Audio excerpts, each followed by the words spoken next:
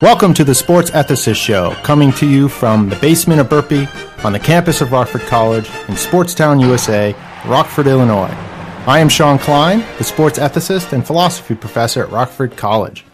The Sports Ethicist Show discusses the many ethical and philosophical issues that arise in and around sport. You can read the Sports Ethicist blog at sportsethicist.com, where you can also download podcasts of previous shows, subscribe to the podcast, or find links to related information. The Sports Ethicist is also on Facebook and Twitter. Joining me today is Sean Beckmann, Assistant Professor of Biology at Rockford College. Welcome to the show, Sean. Thank you, Sean. So you got two Seans here. So now you are teaching this semester a course called Biology of Sports and Exercise. So I thought that would be a good jumping point off to start our discussion and talk about the issue of fitness. So what is fitness? What does it mean to be fit? Well, fitness is really, we can say someone's physically fit, but what that means is, I don't want to say subjective, but it varies from individual to individual. Mm-hmm. What I would consider a normal average person being physically fit and being healthy for the most part, and being able to maybe go out and do a little running, do a little exercising without getting horrendously winded versus what I expect an elite athlete to be fitness-wise varies. And certainly, you look at someone who's, 325 pounds and they're lined up on the football field, yeah, that person may be fit, but if I saw an average individual on the street who was 325 pounds, there's very little chance I'm going to tell you that person's fit. Right, and when you think about the lineman and, him being 300 pounds, and then being able to move the way those linemen move with the speed that they move. They don't look fast compared to, the running back or to wide receiver. They might look fast compared to Tom Brady, but they don't look fast. And I can say that as a Patriots fan. But but the linemen, they're able to move. There is a sense of athleticism there, which is another related concept here. So we have fitness, health, and athleticism, which they overlap in various ways, and so they're worth peeling apart a little bit. Certainly. I think if there was one thing that you wanted to do to try to quantify fitness or say if someone is fit, and again, very hard to do, but maybe looking at cardiovascular health. Okay. And, an average person walking down the street at 325 pounds, as much as the average that is. Right. More and more so this day. This might be becoming the average. But that person's cardiovascular health is going to be nowhere near what a 325-pound lineman's cardiovascular health is. Heart rate's going to be higher. Blood pressure's going to be higher. You can be sure that once they get moving and start running, an average person's heart rate is going to increase a lot more quickly, and the blood pressure is going to go up with it.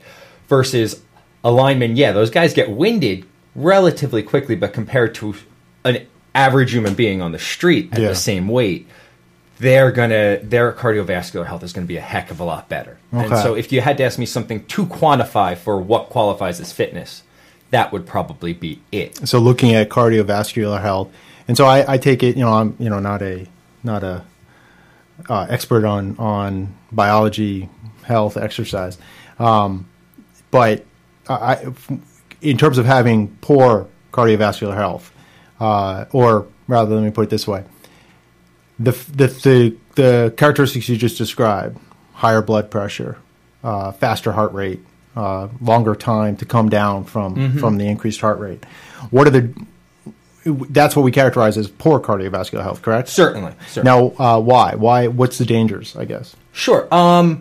Your heart's a muscle as much as anything else in your body is a muscle, and you've got to realize that muscle is contracting and beating and pushing things through it as many times a minute as your heart rate is. So it's working, and it's working a lot. And the more you're making it work when you're normally at rest, or the harder you're making it work, is going to be worse for it long term. You realize, average person, that thing is pumping 60 to 80 times a minute, every minute for 80 years. You hope. Yeah. How far you push that beyond that, could potentially be dangerous. Now, add into that the concept of blood pressure. Effectively, when we're talking about blood pressure, We're talking about the force of blood that's leaving the heart. So when that heart contracts, it's taking a bigger space and making it smaller, and it's pushing things out of it. When it's pushing things out of it, it's pushing it into an artery, and it's increasing the pressure in that artery, and that's what that bigger number, that diastolic number of your blood pressure is. And then when it's not contracting is what that lower number is, that bottom number is.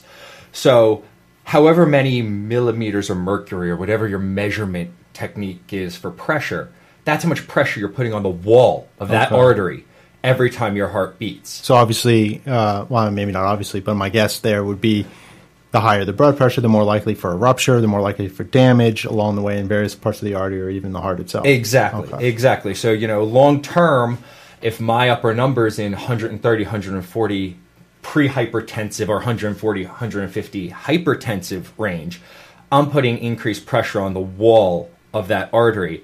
And over time, I'm stressing it. And just like anything that you're stressing over a long period of time, eventually there's going to be some give to that. And you don't want your aorta to give way. Probably not. You're probably not going to make it very long after that happens. Right. It's not part of the plan. No. Good. Okay. So I think that gives us a good baseline of what we might mean by sort of basic fitness is having good cardiovascular health. Yeah. Now, as we extend that maybe to elite sport, there might be, as you kind of alluded to, not subjectivity, because it's not just a matter of whatever you want fitness to be. It can be fit, right? I mean, the guy eating Twinkies on the corner and sitting on his butt, not doing anything, can't say, well, I'm fit, because it's just, so subjectivity isn't quite right. But it does seem to be multifaceted, right? Certainly. Because the athlete who needs to be able to from a stopping point, be able to go full speed and then stop and then go again, or, to be able to just constantly go. If you're talking about something that's more like running or a kind of sustained thing, that they might have a need for a different kind of fitness. So maybe you could elaborate on that. Yeah, definitely. And I mean, if you look at this from a perspective of, let's keep it in the same gamut, I guess, for lack of a better term, and look at running. Okay. Look at short distance runner versus a long distance runner, or even a middle distance runner. You can actually look across the spectrum of the distance that someone generally runs, especially competitively. Right. And there are different body types dramatically across that. What I might consider healthy or fit for a marathon runner is definitely very different than what I would consider fit and healthy for, someone that's running short distances. Short distance runners, they tend to be a bit bulkier. There's definitely going to be more musculature to them, whereas... Because they need that big burst of speed. They need larger muscles that can work what we call anaerobically, without oxygen. So they're working more quickly, they're firing more rapidly. They need muscles that are going to be able to respond quickly and respond frequently, but for a short period of time. Compare that to somebody that is running a marathon, and quick bursts of energy are great at first, but they taper off really quick. And when your body's working without oxygen and your muscles aren't using oxygen, it's not putting out as much energy over the long term. It's actually putting out quite a bit less energy, and this anaerobic exercise puts out byproducts called lactic acid. Lactic acid buildup in your muscles that over the long term causes fatigue. It causes muscle fatigue. When I'm running 26.2 miles, I don't want muscle fatigue setting in after the first half mile to a mile. So those individuals are using different muscles. They're using a different type of muscle, I should say. It's the same muscles, it's just designed differently and built differently, that it's allowing them to use oxygen. But those muscles aren't going to respond as quickly. They're not going to fire and contract as frequently and as quick. But in the long term, they're going to be able to go a lot longer. So it's more they can sustain itself for a lot longer. It's a short burst of energy versus an endurance type thing. And in short distance running, you need that short, rapid burst of energy that you can repeatedly do in a very short period of time to maximize your speed, versus marathon running has as much to do with endurance as it does to do with speed. Yeah, good. Okay, interesting. Now, So we're talking about the fitness. We talk about, okay, well, what kind of cardiovascular health does a person need to be in order to be able to run short bursts versus running long distance versus the average person, as we're talking about a little bit, which to some degree might be within a range. Oh, right? Certainly, yeah. And what the average person might require is probably less to some degree. I mean, there's probably a base. Would you say that there's probably like a baseline in terms of what would be fit for the average person for that was going to cover most of the population? Yeah, I mean, in general, when we look at things like, to go back to cardiovascular health, when we look at heart rate, we're looking at, average human being is somewhere between, average healthy human being, somewhere between about 60 to 80 beats per minute. So your heart's beating just about once a second. Blood pressure, they say, nowadays they've become more lax with this, and they say, well, if you're around 120 as your high number for blood pressure, you're good. Well, technically that's still considered pre-hypertensive. It's just kind of the population as a whole, the numbers have gone up. Realistically, somewhere... Kind of like grade inflation. Yeah. Never experienced that. Yeah. Realistically, a number about 100 to 110, that's a good number for an average healthy human being. Now, for a really athletic individual and an elite athlete, we're looking much lower for the most part. I mean, 60 to 80 beats per minute is high for an athlete. We're probably looking somewhere closer to 50 beats per minute, in some cases down in the 40s for endurance athletes as an average resting heart rate. Wow. Blood pressure, high number, instead of looking around 120, we may be looking in the 90s. So you're looking at a very big difference. But these people... and I don't mean these people as some off subset of the population that are odd, but people that are active frequently exercising, their body compensates for the needs that are going along with this. So if you're active more often, your oxygen needs are going to be more. So you're going to have more red blood cells, which is the cells in your blood that carry oxygen around to the rest of your tissues. If you've got more red blood cells and you can carry oxygen better, then when you're at rest, your heart doesn't need to be pumping as often to get that oxygen through because you're carrying more of it. Yeah, it's more efficient of a delivery system. So why pump 60 to 80 times a minute when pumping 40 to 50 times a minute is doing the same exact thing? So am I in trouble? Because I think my resting heart rate is probably around 80 or a little bit higher. Nah, I mean, that's still normal. Okay. I mean, you're a relatively active person. Yeah. It also has as much to do with what you're doing athletically. I mean, we run into each other at the gym sometimes. Right. I'm on the treadmill for an hour while you're behind me for an hour working on the weights. Right. And, not quite an hour. That's optimistic. but you're doing more anaerobic exercises. Yeah. So you're doing more things that don't require oxygen. In fact, don't work. You're using muscles that don't work necessarily, I don't want to say well with oxygen, but that are ones that work without oxygen effectively. Okay. I'm using muscles when I'm running that require lots of oxygen. Right. So my resting heart rate, on a day where I'm not grading or not lecturing, is somewhere probably around 48. Yeah. Which is low. But I also am running better than 7 miles a day, 5 days a week. So there's a good reason for that. Well, then that actually makes me think of another issue that I wanted to raise. So we've talked about cardiovascular health as a part of fitness.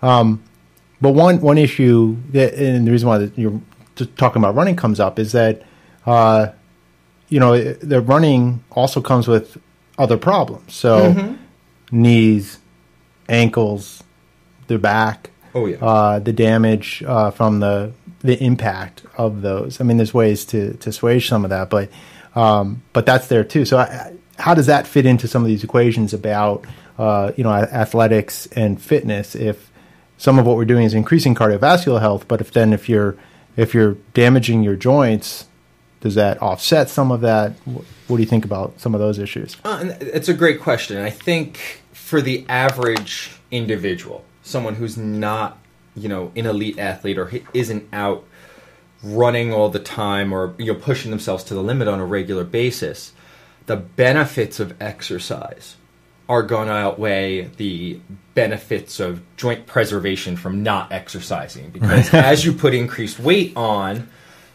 you're going to be putting the same force on those joints just on a longer time scale. Well, I wasn't suggesting that you not exercise. No. But possibly, you know, instead of the treadmill, maybe the pre-core machine, or instead of even that, you know, swimming laps, or you know, or instead of running, doing maybe just walking at a faster rate, so that the impact might be less. Right. So I mean, is that something to take into account? Although I think I take your point of, right. I mean, it's one thing if you're running a lot, although 7 miles a day sounds like a lot.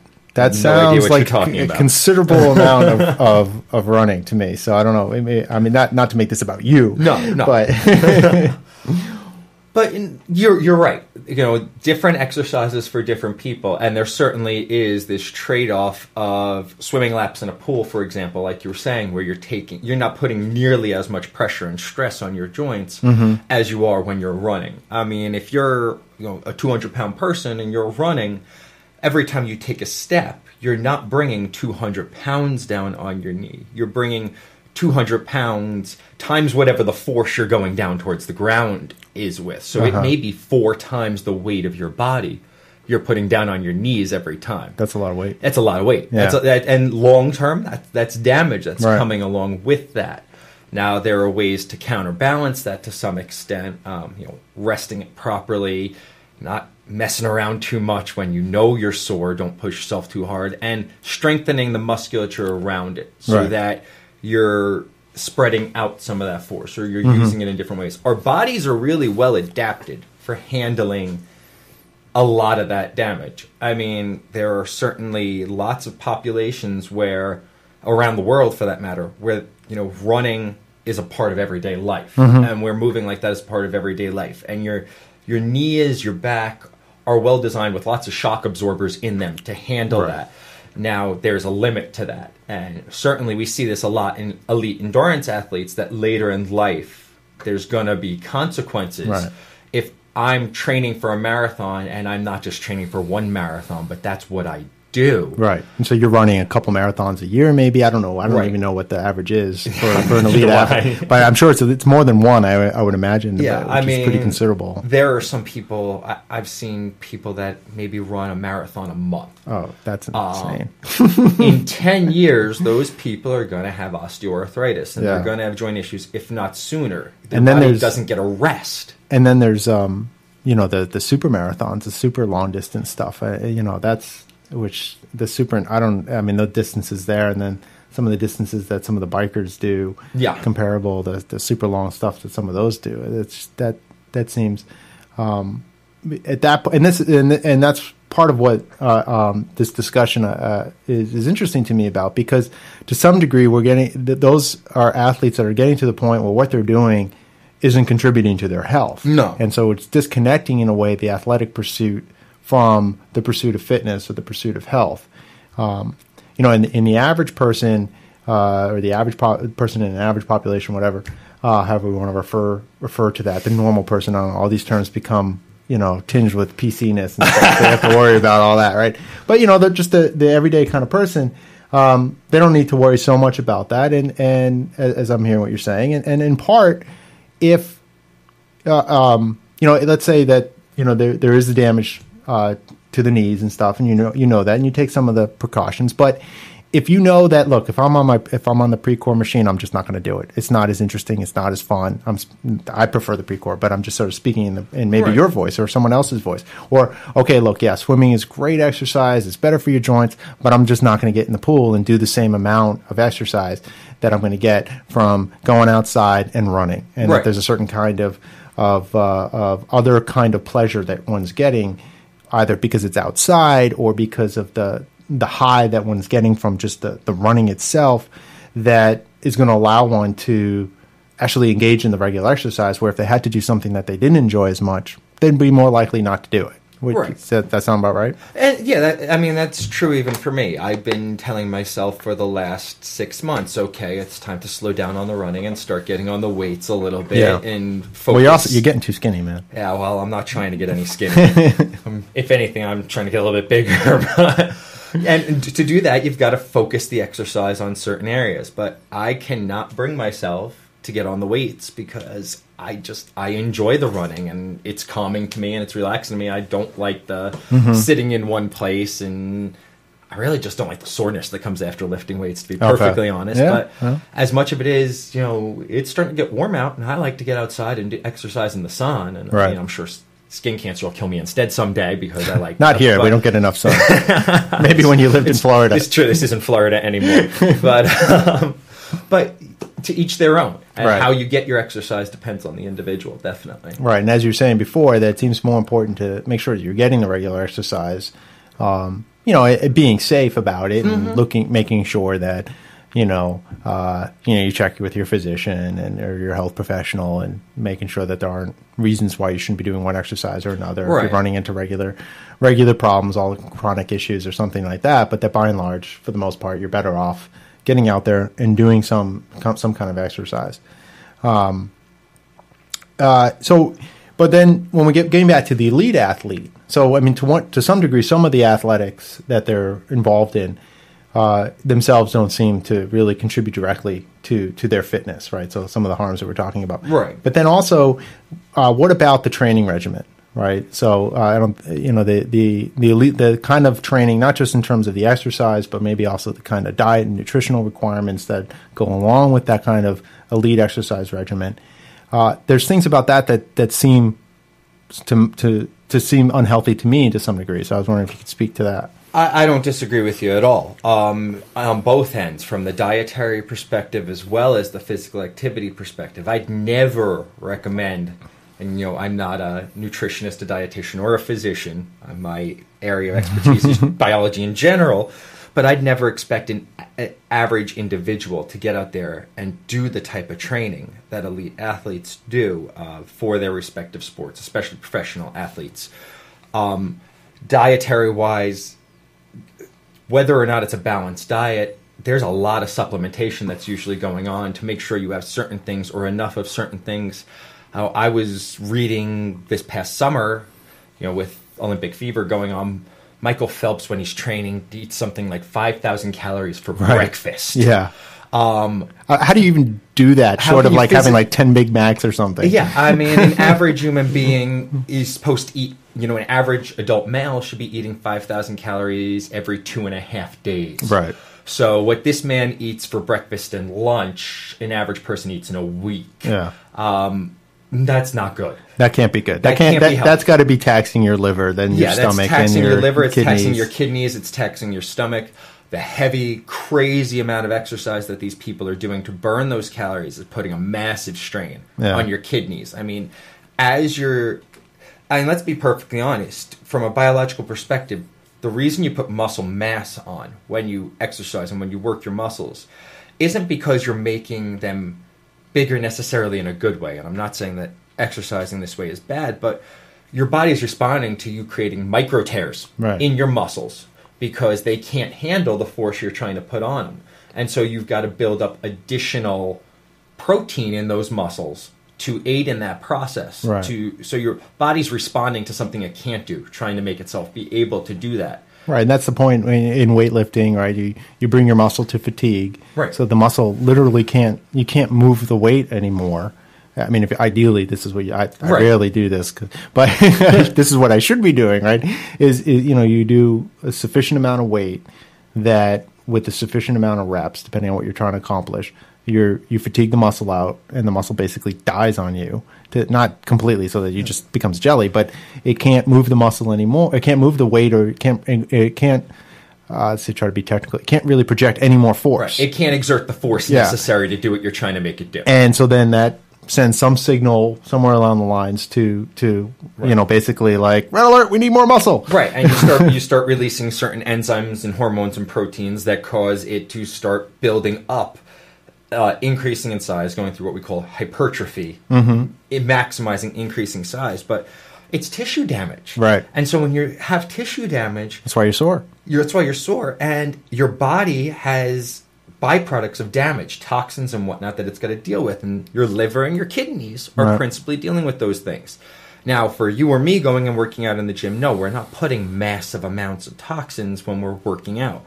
But for someone who's a bodybuilder or a weightlifter who is maximizing the size, literally maximizing the size of their muscles to where their skin can't even really hold it anymore. Yeah, they're putting a massive tax on their liver and their kidneys. And, I don't have any sort of numbers or long-term studies, but I would imagine later in life, these people, in addition to your joint issues, are going to have liver and kidney issues later on in life as well. There's only so much garbage you can put into a part of your body to clean out before it says, hey, I'm done. Right. And it gets overloaded and damaged. And then, so the training regimens for the elite athletes seem, and the reason why I bring this up is, one of the issues that I want to get to in just a couple minutes is the issue of doping, right? And some of the health effects that are going to come from that. But it does seem that to some degree this is another issue. Like some people might say, oh well, professional athletes, whatever adults they are.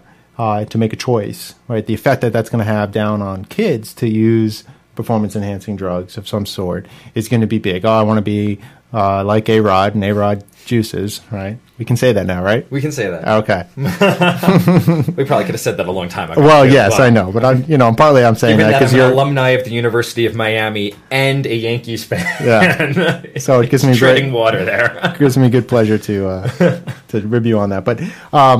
And so that, some kid might want to use performance-enhancing drugs because he sees his athlete. Now, whatever validity we might want to give to that argument, it seems equally applicable to questions of their regimen, their training regimen, their diet regimen, and so those same kinds of issues would come up. I think for that. So if one is trying to make the case that we ought to ban these drugs, performance-enhancing drugs or doping, primarily on the basis of the sort of role model effect, that raises a slippery slope to the rest of the things that they do in the sport.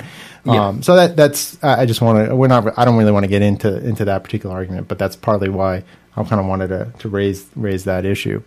Now, one interesting thing that I saw just recently, I tweeted it out this morning, was a New York Times article about Spelman College. I don't know if you saw this. Spelman College, I think, is in the South somewhere. And it recently, or it's going through the process of dropping its athletic department and leaving the NCAA and getting rid of intercollegiate sports. And then taking the money that they had been using for that and put it into building up broader fitness programs. Just, having one of the things they were talking about then there is a sort of a 5K for all the students to run in and stuff like that. And so, primarily from the article, at least, it seemed like this was a financial decision. It's a small school. Yeah. It's a Division III. They had something, I think the articles mentioned they had 80 or 90 student athletes with, and then a budget of, $1 million or something like that going into intercollegiate sports. And so looking at that, it seems like a bit imbalanced. It's a lot of money going to a small subset. And it's a lot of money going out it's not a big D1 program, so it's not bringing money back in from alumni and ticket sales and merchandising. Right. So it's to a large degree, it's a financial decision. But also the president of the school mentioned that they had, a significant number of their alumni have all kinds of health-related problems, diabetes, stuff that's related to not being fit, as we've been talking about. And so she mentioned even the sad effect of going to the 10-year reunion and having all these memorials for people who had died. And, 10-year reunion, you're talking about people that are in their 30s. Right. That's really scary. And so some of it was, it's not just, we can't afford this anymore. It was more of like, it seemed to me more of a question of, is this, it seemed to raise the question, are athletics a good way to stay fit, more broadly speaking? If we want to encourage fitness in the population, are athletics the way to do it, or are these other fitness programs? So, it'd be interesting to see if this, I know, one or two other schools have done something like this. So it'd be interesting to see what kind of trend this has. What do you think about this? The concept as a whole of, dropping an athletic program or whatever, that's, neither here nor there to me. The concept of rediverting the money towards promoting fitness in the population as a whole, that we're not just focusing on the fitness of a small subset of our population. Right. And looking at, well, this is what the athletes look like, so this is what we should all aspire to, and this is what we should all try to be. No average person sitting on the couch is going to turn around and, well, most average people on the couch, maybe someone will, but the average person is not going to turn around and say, yeah, you know what, I should be doing exactly what they're doing and working the same way that they are. And there's not the inspiration, maybe an aspiration, but there's not the inspiration to do it because there's a lot that goes into it. I mean, I remember as an undergraduate, I wanted nothing to do with the type of athleticism that the athletes on campus were putting forth, where they were putting hours and hours a day into practice and hours and hours a week into the gym.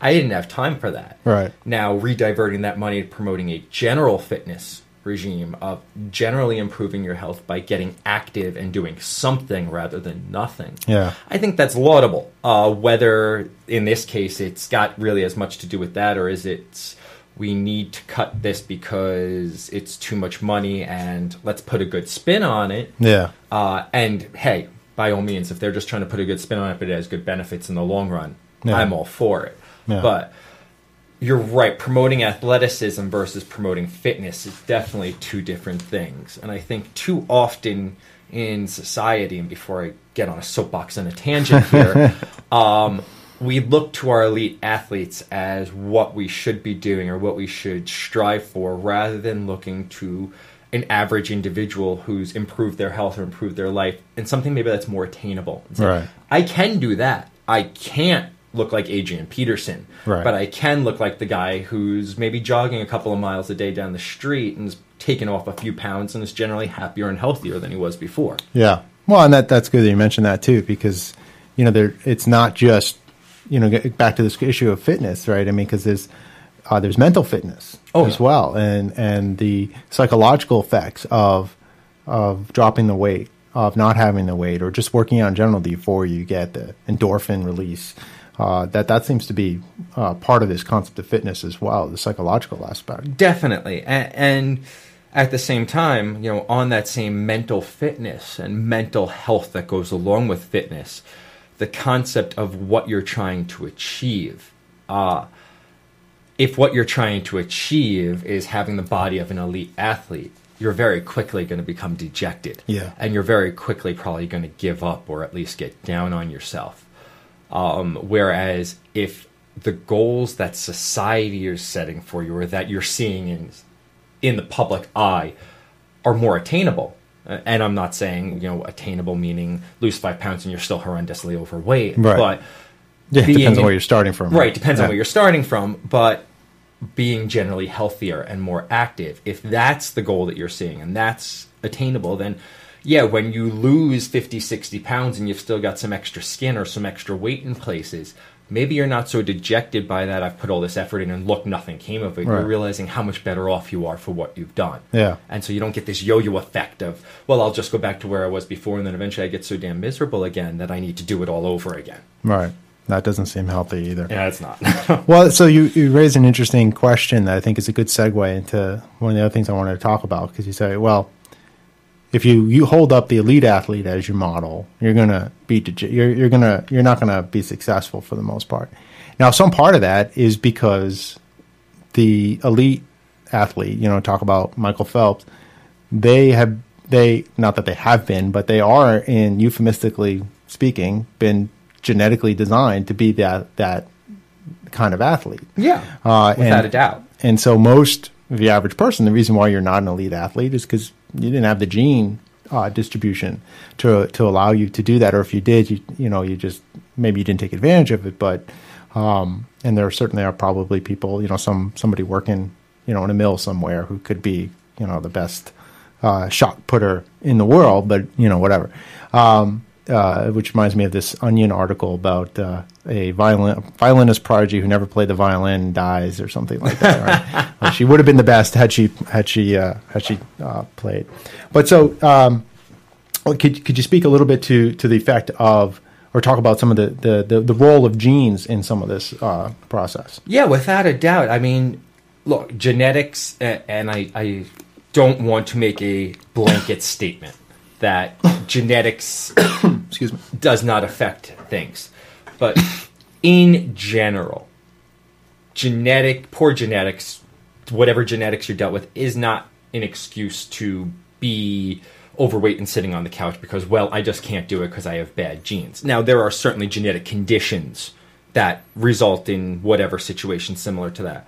But by the opposite end of the spectrum, quote unquote, good genes certainly have a lot to do with elite athleticism. I was watching again over the summer something, and it was, of course, Michael Phelps, because that's what the summer was built around, right, about Michael Phelps's physical stature and his physical dimensions being so out of sorts compared to what an average human being's physical dimensions were. You know, the size of his arms relative to his body, right, the size of his chest, the size of his feet relative to his legs. That basically, if you really got down to it, what they were saying is he's an awkward, lanky, really strangely proportioned individual who's a perfect fish. Yeah. That when he's in the water, his feet basically act like flippers. His arms act like oars. And there's a reason that an average person can't swim like that. It's because he has a genetic advantage. Right. From back to a perspective of muscles, we have different types of muscle that make up our physical muscles.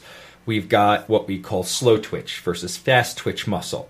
We've got anaerobic muscle that works in areas where it doesn't use a lot of oxygen, but it can work really quickly and really effectively for a short period of time, versus muscle that doesn't work quite as quickly and quite as effectively, but uses more oxygen. The proportion of those different types of muscles, to a very large extent, is genetic. There's a reason that you don't see people transition from being short track runners to marathon runners. It's because genetically their bodies really can't do it. They can't switch that type of muscle to the other type of muscle that predisposes them towards one way or the other.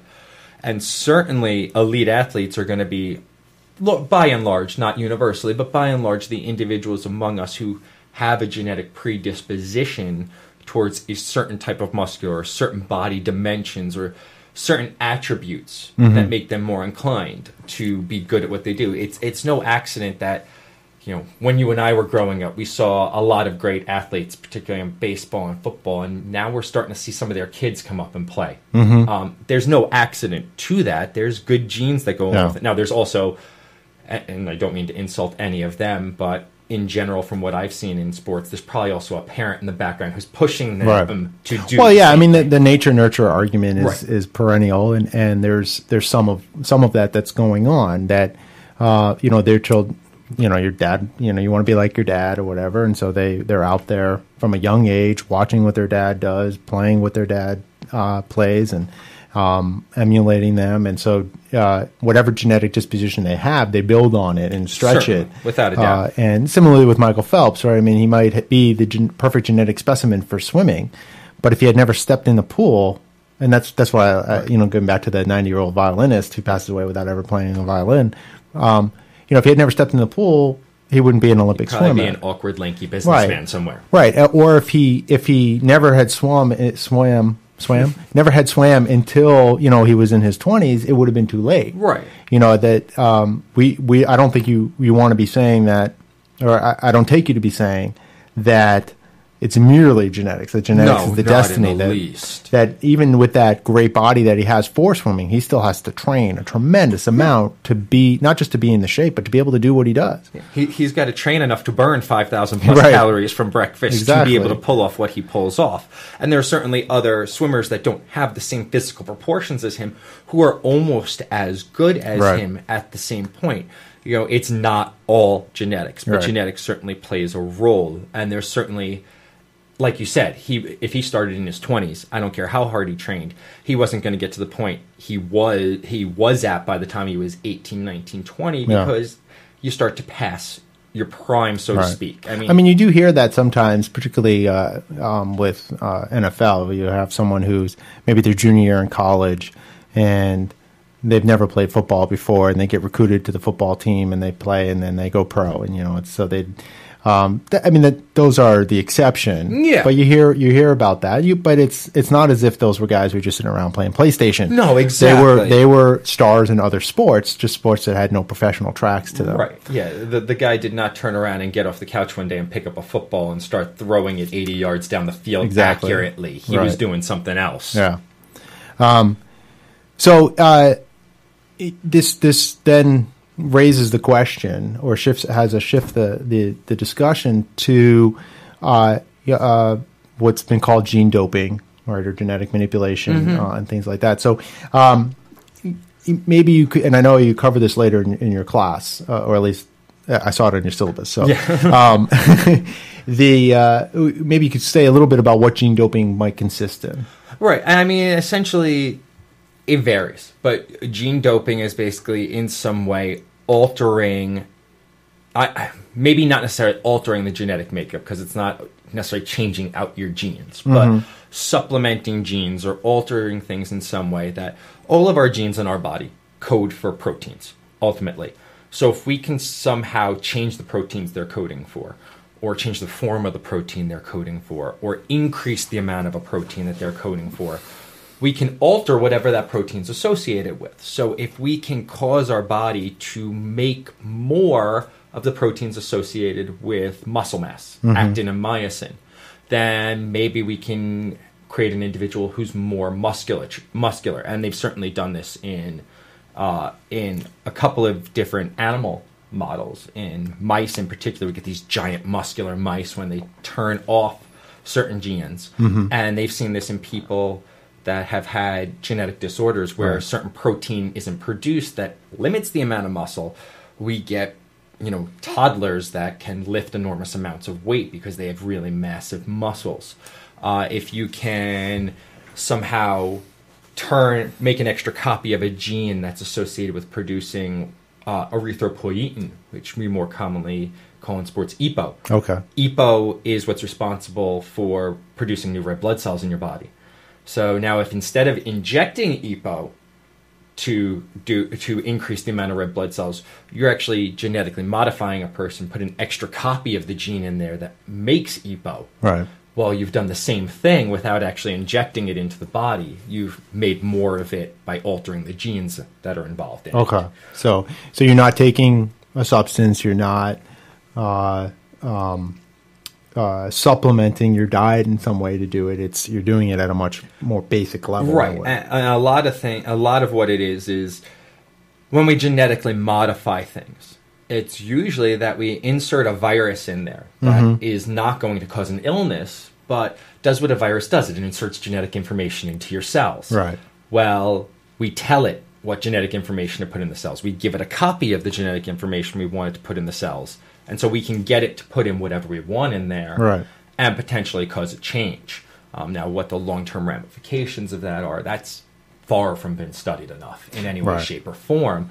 But it's certainly possible that I can turn around and say, yeah, I want this gene to be expressed twice as much, or the version of the gene I have isn't ideal for what I want to do, so let's insert another version of the gene and get this virus to do it for me. That's only going to target one particular area of the body. Erythropoietin's made in my kidneys, so if I can get a virus that's only going to target cells in the kidney and get it to insert a second copy of the gene for EPO, well, now I've just increased the amount of EPO my body's producing, and I've increased the amount of red blood cells I have, increased the amount of oxygen I can now carry, increased my endurance as a result. All right. Although now, it does seem though you one of the kind of spun out there. Well, I got a couple different ideas that are thrown out here. So I mean, one is just doing that isn't going to turn you into Lance Armstrong. No. Right. And because you still have to train, you still got to direct the rest of your body systems to be able to handle that, to be able to make use of the extra blood cells, right? Right, certainly, without a doubt. I think the question in that case comes down to not, is it going to turn you into Lance Armstrong, but does it give Lance Armstrong an unfair advantage if he's increasing his red blood cells versus everyone else who's training just as hard as him and working just as hard, but isn't increasing their number of red blood cells? Well, it's interesting because, separate from the particular issue of Lance Armstrong, which for a while he was held up as the poster boy for this example. Now, with his more recent confessions, not so much. But, I mean, there is natural genetic variation in the population. Without a doubt. And so certainly probably all of those elite athletes, maybe not all, that's too big, but, a good chunk of those elite athletes probably already have, to some degree, genetic variation that leads to increased EPO production in them anyway. Do you think that's a reasonable assumption? Or something of some form, depending on what the particular genetic variation is related to the particular trait that individual is using. Yeah, and I've discussed this in my course of, if I've got two individuals and they're both training just as hard, one is going to be better than the other, all things considered, in all likelihood. And what it may very well come down to is a version of a gene that this one has, that this one doesn't have. Right. There's a big genetic underpinning. And so a lot of work goes into how can we screw with that genetic underpinning to achieve what we want. A lot of genetic modification, and what we now call GMO technology, genetically modified organisms, changing the genes that an organism has, or enhancing them or altering them in some way. A lot of it started out both from a agricultural and commercial point of view, but as much of a medical point of view. If we can alter this gene, can we cure cystic fibrosis, for example? Or Parkinson's or muscular dystrophy. The dystrophin gene, and if this is turned on or off, and what type of form of the dystrophin gene you have, indicates whether you're a normal individual or you have an illness like muscular dystrophy. Well, could we alter that in some way? Just like anything, there's going to be but now what advantage or what edge can I gain by doing the same type of thing in a different way? So it's sort of the distinction between therapy and enhancement. So sort of, we can use a lot of these technologies and, medical, just the broad set of technologies here that we're talking about to take people that have certain kinds of disabilities or are prone to certain diseases or, parts of that somehow it's an unhealthy situation, and we can bring them up to some sort of within the range of a norm, or we can go beyond that. Right. And, and I think also, and that's perfectly relevant as well, just in terms of sports and doping in sports in general, whether we're talking about genetic doping or we're talking about just, your standard straightforward steroid HGH type doping, is that it does seem that many of the athletes, some are using it as an enhancer in the sense of, okay, I'm at a certain level. If I take this, I can increase that level. But some might also be doing it because of injury or just the fatigue aspect of having played for a while. So you have some of the older players that maybe never used any kind of PDs in their career, but they get towards the twilight of their career, they're getting injured faster, taking longer to get back. The therapeutic use there might be relevant, and that might be relevant for to pick on you again, Andy Pettitte, right? Right. That it seems like that's if I can find the Yankees, that seems to be part of his justification, or more cynical person might say rationalization, but I think maybe a little of both there. Yeah, but that there's an interesting thing there, because I think some people might be more willing to accept the therapeutic uses of these various kinds of substances or technologies, to include gene doping, to bring someone with, either back from injury quicker or just some other therapeutic use, versus someone who's otherwise, fine and just using it to get to that extra level. Right. So you raise a very interesting point, and something that I've thought about myself quite a bit, in that general populace, if I injure my knee and I go to the doctor and it's taking a long time to heal, the doctor may be inclined to treat it with some sort of steroid or some other treatment that would make, or something that might, something that might improve it more rapidly. Why not? If there's a legitimate therapeutic reason to it. Now, I realize that potentially creates an entire slippery slope in professional sports of every individual suddenly becomes injured, and they're all going to the same doctor who's willing to give them whatever they want to heal up, or to ignore the pain and not feel the pain, or whatever it may be. I mean, painkillers could as much be performance enhancers as anything, by allowing someone to carry out their athletic absolutely. I mean, that could be a whole show in itself. So what do we mean by a performance enhancer? Right. And it's something that when I do it in my sports ethics class, we talk about that, and I throw those things out. And some of the students, particularly the student athletes that, probably get lectured on this stuff by the, whatever kind of requirements that whether it's at the high school or whether it's at college level, what kind of requirements does they have to be? I'm sure that there's some kind of educational program that goes on about doping and stuff. I would imagine there's got to And be. so they get lectured on it, and I doubt that they bring up questions like ibuprofen is a performance enhancer. Right. The kinds of shoes that you might use as a marathoner can be a performance enhancer. Right. Anything that enhances your performance, your capacity to be able to perform is going to be a performance enhancer. Right. So one of the questions that I really focus on when we talk about this unit in class is we seem to have two classes here. We have stuff that we have no problem with that enhances people's, just training, going to the gym is a performance enhancer, right? I mean, spending the time in the gym with the trainer to, work on the strength in your lower body, and then working in the batting cages. All of that is done to enhance your performance. Without a doubt, right. No one bats an eye at that, nor do I think they should. But it can't merely be, and then we have this whole other class of stuff that, no, that's verboten. Can't do that. And the interesting thing in sports ethics and in philosophy sport and other fields as well that look at this is where do we draw the line and why? Because we don't want to be, well, at least from a philosophical perspective, we don't want to draw it arbitrarily. No. Right. And just say, well, okay, just that stuff and not that. Right. And to some degree in the history of sport, it is arbitrary because it's reactive. Most of the sports are just reacting to what's out there. And there isn't necessarily a clear principle about why we're banning them. Right. And that raises that issue is why are we banning them? Is it merely safety or is it something else? Right. Because now, one of the things I know that you get into in your class are some of the long-term health risks associated with steroids. I don't know if you talk about HGH and some of the other EPOs type stuff, the other kinds of things that are classified usually as the prohibited kinds of PEDs. We don't have the time to get into those.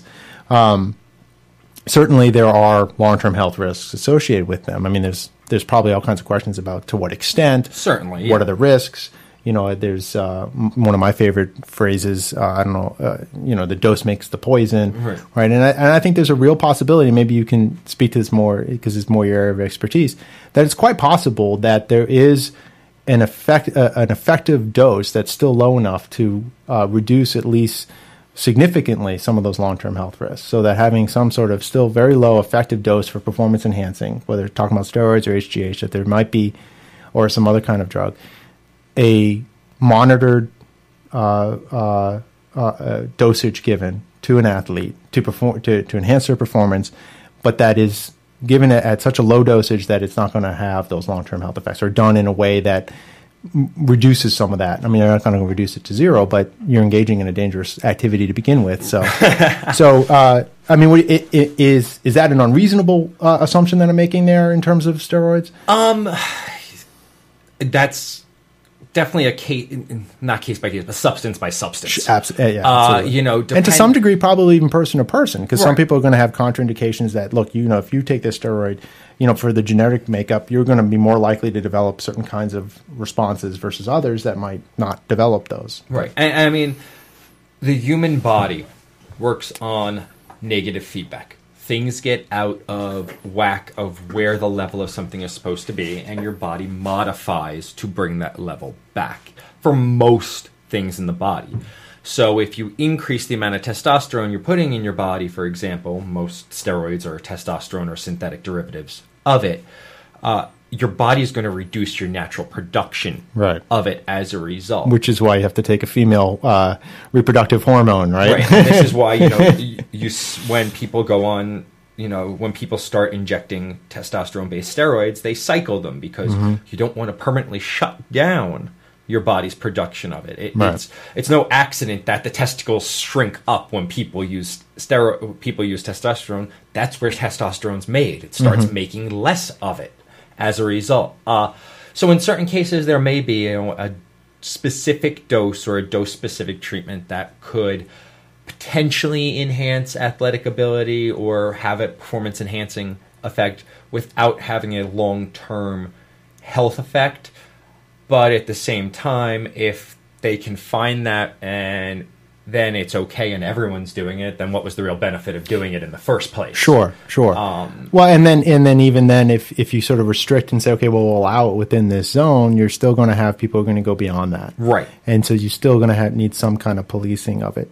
but there's been some suggestion that and then kind of just the general argument that might be regarded about various kinds of things, just the drug war in general versus just in sports, that to some degree maybe more a more liberal regime where you allow it, but it's all transparent and you're able to sort of monitor the amount that people are using. Because it seems to me that if safety here, in terms of the leagues banning the drugs, is the primary concern, I'm not sure banning is necessarily the best way to do it. There might be other ways to allow it, but have it monitored in some way, or just that there's the concern about having high levels of testosterone might be a matter of just saying, okay, well, an amount above this, right, that your T above this or relative to the person or something like that is what's dangerous. However you get there, we don't care. And that's it, right? If it's synthetic,